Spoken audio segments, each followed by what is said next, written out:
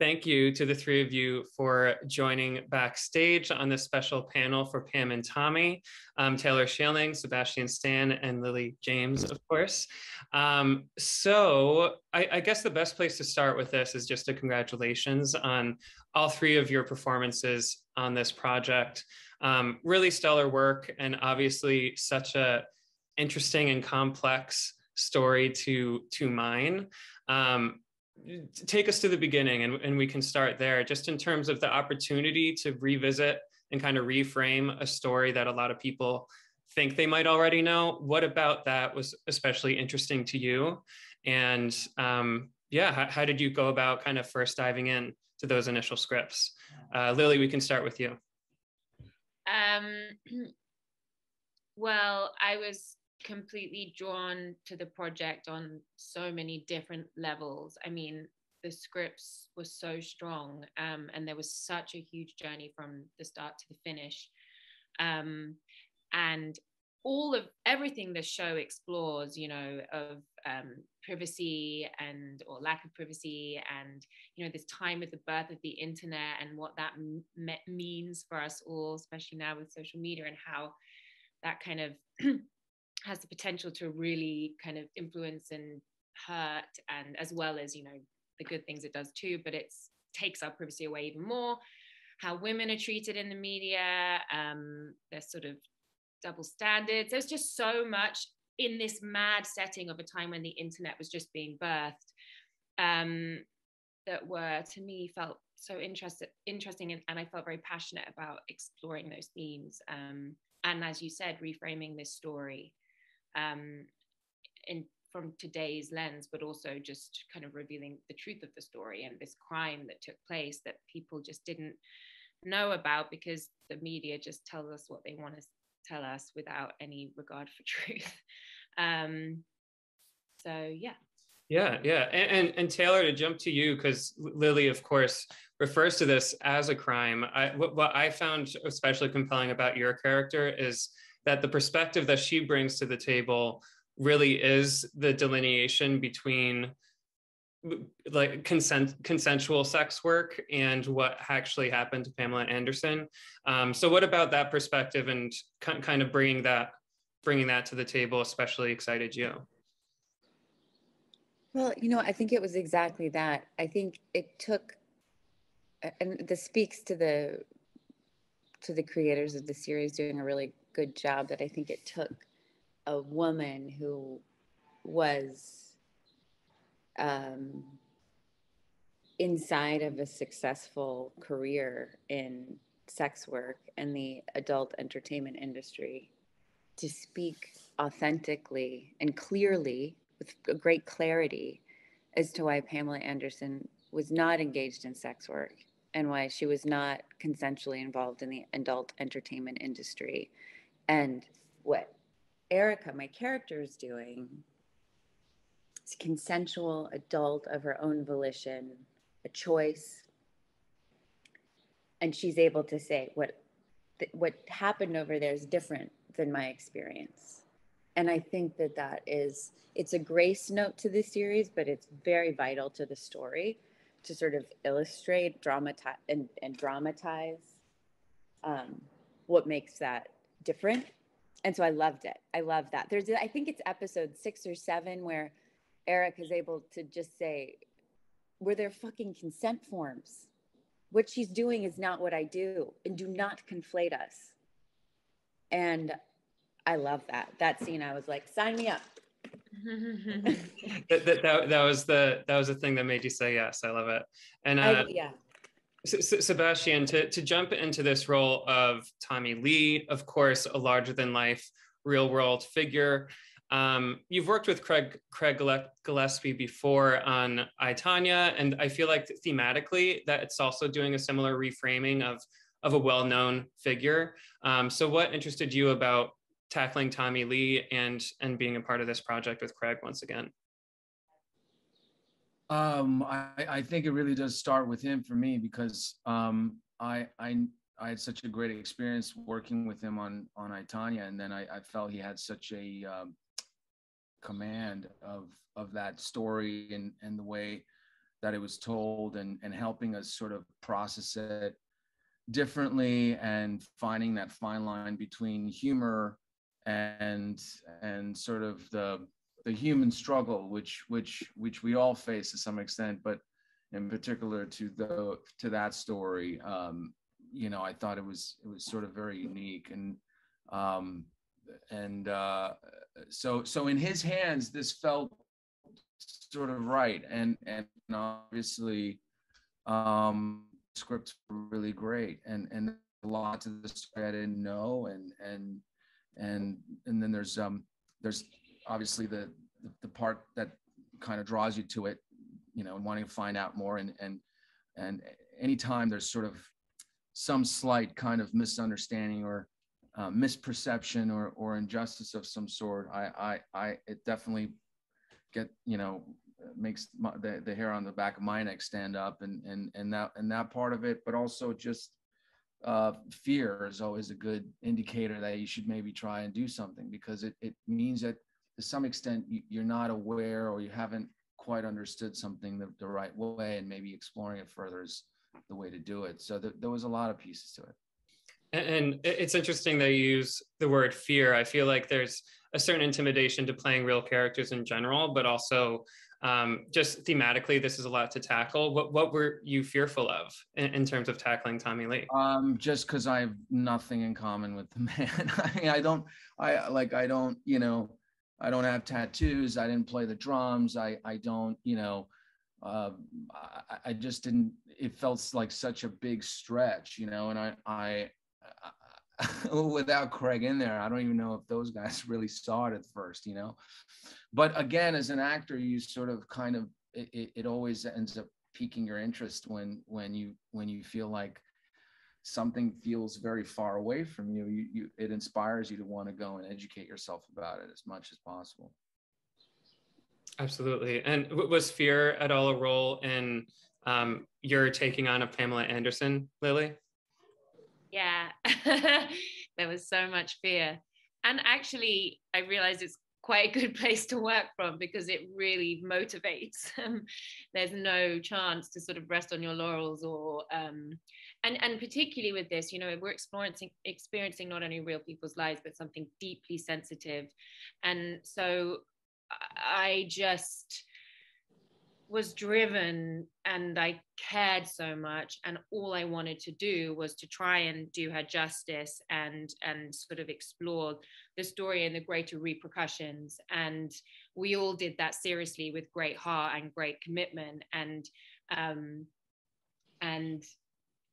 yeah. But like Sebastian said, I think also there's the fearful challenge part of it is sort of, it is an exciting place to work from, and it because it pushes you to your boundaries, and pushes you to the limits of what you thought possible, and allows you to really transform and explore another person, and that as an actor is such a gift.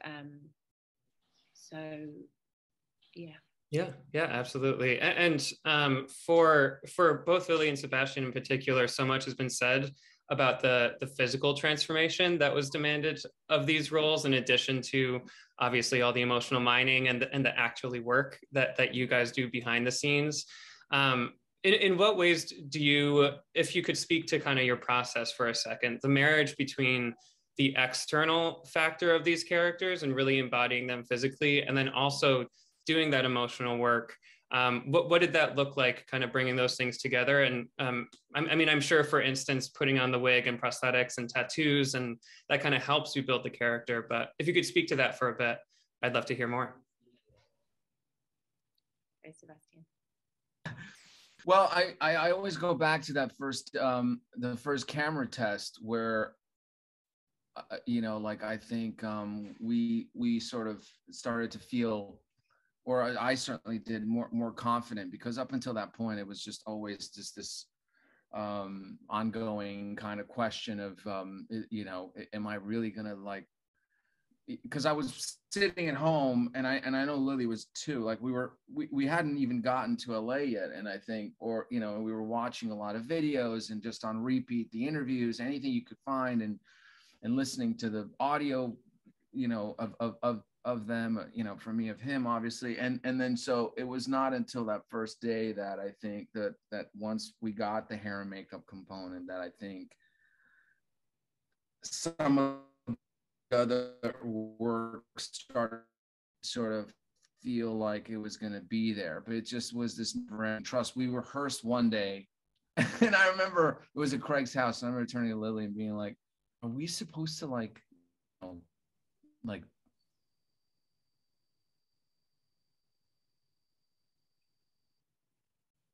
oh, looks like we may have frozen a bit. Is he frozen for you too? Yeah. Yes. Well, Lily, if you want to jump in and speak to the physical transformation, yeah.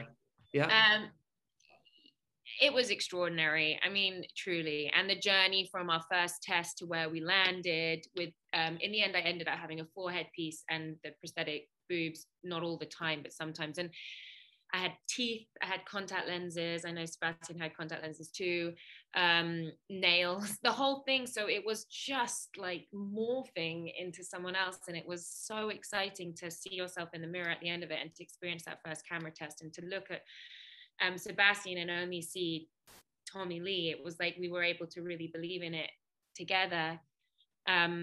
But you know, it took sort of sometimes 4 hours in the morning, and what I would do in that entire 4 hours was watch interviews and listen to Pam. So the length of time it took to get me physically transformed, I was able to use that time to like switch into the voice and, you know, change how I spoke and the speed and the thing. And so I used the time to also do the other work. So I was actually incredibly grateful for it, because it kind of took that long each morning to re-find her. Yeah, exactly. And Taylor, you of course are playing a real person as well, perhaps lesser known, but well known in certain circles. In what ways did you prepare to play a real person that might echo that? Were you doing video research and things of that nature? She has a lot of videos. She has a lot of videos, yes. There's a lot of research that one can do. Yeah, I watched her videos. You know, the physical transformation was not nearly what Sebastian and Lily were dealing with, but it is really interesting just to know that the person that is a part of the story was once a living, breathing entity that was eating and drinking, going to sleep. And, you know, that Erica was actually quite a radical character. And I thought that she would be she would appreciate, she's not alive anymore, or she's not on the, you know, she passed. But I spent as much time as I could tracking down. She became a director. She was one of the first female directors of porn. And that seemed like it made sense of her completely to me. Yeah, I mean, even the fact that she was one of the first in taking that leadership position behind the camera, I feel like that you can denote certain things about her personality and about the way that she comports herself off camera.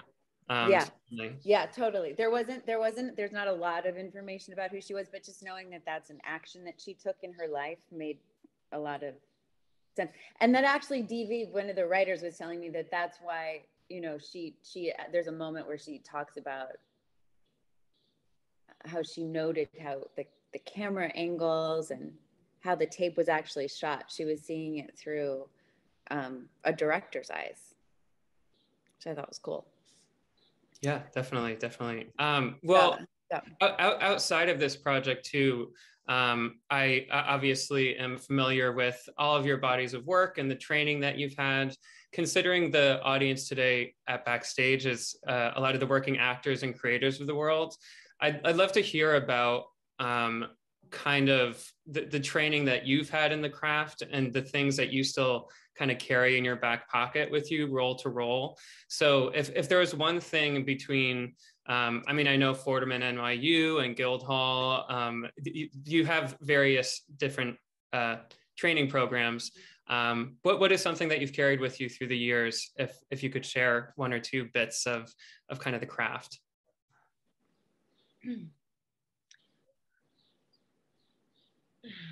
He's gonna go back. Okay, yeah. I got my cue. I don't know. I always go back to this thing, like, I think you spend so much time trying to, or I spend a lot of time trying to often control everything, in a scene, and because it's so uncertain, and the nature is to, I obsess about what it means, what I'm going to do. I spend all this time the night before, like, making all these choices, and how I'm going to say it, all these things. And then it's really almost every time I go to the day, and on the day, it almost never ends up that way, and I guess, like, what I've learned is two things happen. One, you have to factor in that there's other people in the scene and a director, and then there's going to be a multitude of ideas, and you have to sort of stay open in a way and not try to drive some agenda through the thing. Whatever made sense to you yesterday might not make sense anymore now, and then you have to sort of, like, kind of be okay with that, and so almost like relinquish control, and on the way to getting there, guess what, like, you didn't really sleep well the night before because maybe you had a fight with somebody, or I don't know, you got a distressing phone call, and the morning of, you spilled your coffee. Like, there's 50 things that happen before you get to that moment anyway, and along the line, there might, like, you just have to kind of factor that somehow that might help actually the scene in a way. And so it's just, it's almost like this weird unconventional marriage between applying, like, there's a book smart, like, studying part of it. And then there's also this other part where you just say, fuck it, and, kind of go with whatever's true for you that on that day, in that moment, Does that at all echo your experience, Lily or Taylor? And also, I'm curious if there was a learning curve to learning to say fuck it, and to kind of be more off book in that way. Either of you who want to jump in.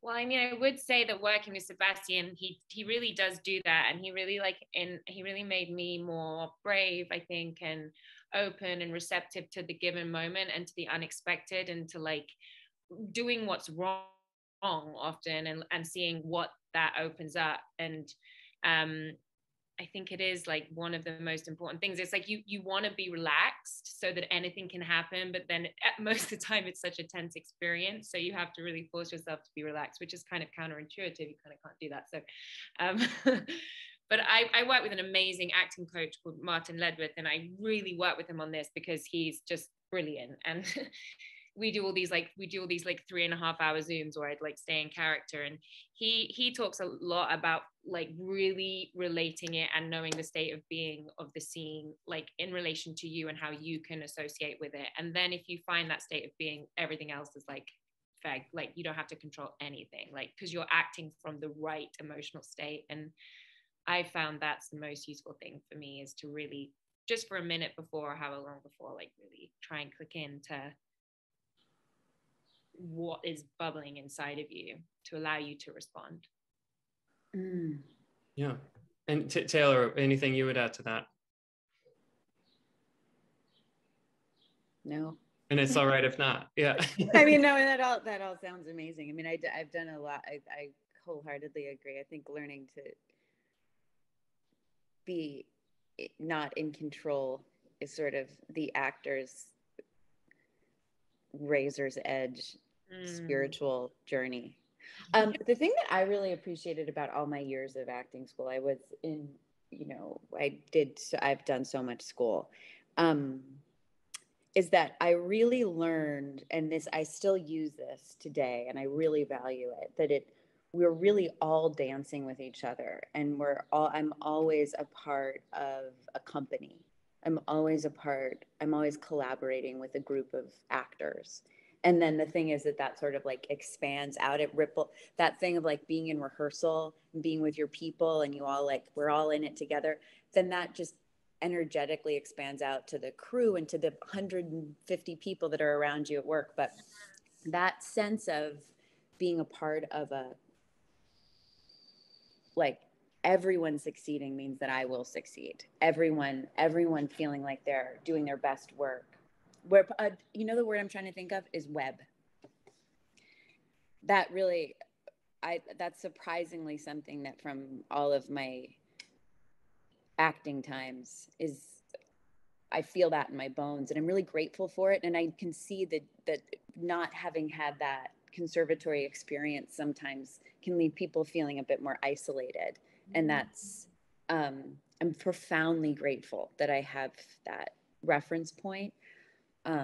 So that's something I use almost every day I go onto a set. Yeah, absolutely. And Lily had mentioned kind of what she learned acting opposite Sebastian here. What is something you learned while working with Seth? Because obviously he was kind of your main scene partner through the whole thing.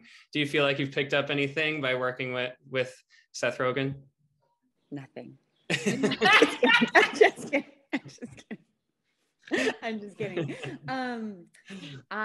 No, Seth is so generous and so kind and so funny. I think it's actually really similar to the way I was hearing Lily talk about Sebastian.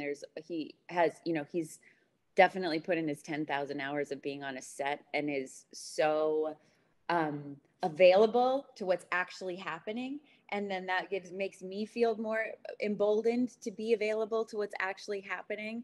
And also, even in terms of that company thing of like a group of actors, he's a really, really good scene partner, because he goes out of his way. He went out of his way to make me feel safe and capable, and it's just a really good scene partner. So I'm always really, because I'm like, oh my God, he's like Seth Rogen, and I really keyed in to everyone around him, and I appreciated that a lot. Yeah. Well, in our final few minutes here, I do want to speak a bit about bring it back to the kind of physical transformations of the show, the physical demands.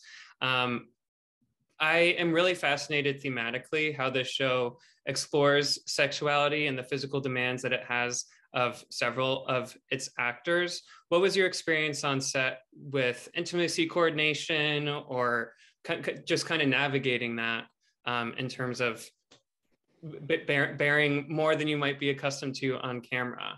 How did you kind of navigate that? And was that something that you learned anything from? Any advice for other actors who might find themselves in that position? Anyone who wants to jump in would be great.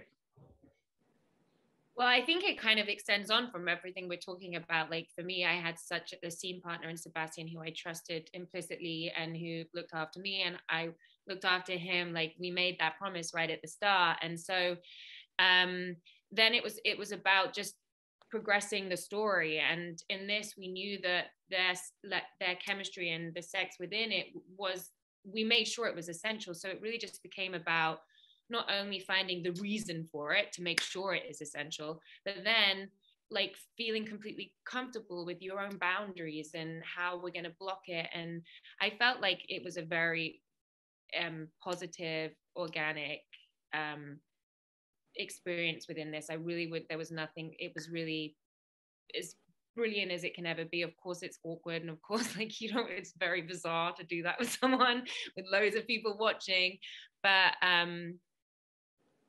yeah, you just need to make sure it's right and you're supported, Yeah, I think that's a really important phrasing in terms of determining that it's essential, right? Because that is kind of step one to deciding how is this moving the story forward? How is this building the character? Yeah. Well, what I was going to throw in there also is just it's communication with the director and everybody, right? Like Craig actually had all these specific shots that he was wanting to do for a lot of sort of the nudity and stuff that was happening. And it was just essential, I think, for us to kind of know what the shot was. And so I would just add, remember that whether it's your first gig or like 30 gigs down the line, you have ownership over being able to go up and say to the director or to the producers or whoever's there, hey, I want to see the shot. I want to see what you're seeing. I want to see where it comes. I want, like, explain to me what's the purpose here? Like, what are we after? What are we capturing?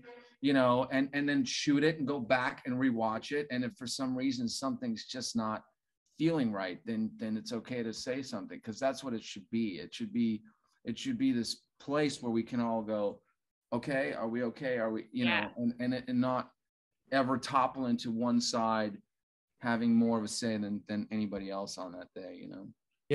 Yeah, definitely makes sense. Well, as a final question for the three of you, I'm going to leave it on maybe a bit of a fun note. I feel like Pam and Tommy falls into a time when we are seeing a lot of film and TV projects that, not to keep using this phrase, but kind of are reframing these narratives specifically about women in ways that we haven't really considered before, in ways that are very deserved. Who would you be interested in seeing on screen next get this kind of treatment and kind of reframing of their story?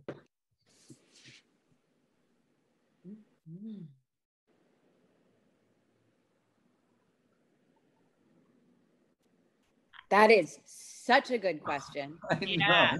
I'm like, I feel like I've been stumped me. Yeah. I don't know what to say. Personally, I would go with Britney Spears. I think that her story offers a lot, brings a lot to the table. If that gets the juices flowing, I'm not sure. Oh, like you mean somebody that's already been like like that document, those two documentaries are really interesting about her. In that vein, I would love to see someone do Brittany Murphy. Yes. Mm-hmm. Oh my like God, I really, just saw really the brilliant person. I saw that documentary. Yeah. Was just, I mean, it's just it's such a micro of like the macro. It's such a that whatever that time was just so toxic, and I'd love. Yeah, it's interesting. Well, we can leave it on that grace note of Brittany Murphy then. But this really was such a treat to speak with you three and to get to know you a little bit, discuss process, and Pam and Tommy. Congratulations again on all your success with this project, and really excited to see what you do next. So thank you. Thank you, man. All right. Hey. Stay well. Bye-bye. Bye, everyone. Bye, Taylor. Bye, everybody. Bye.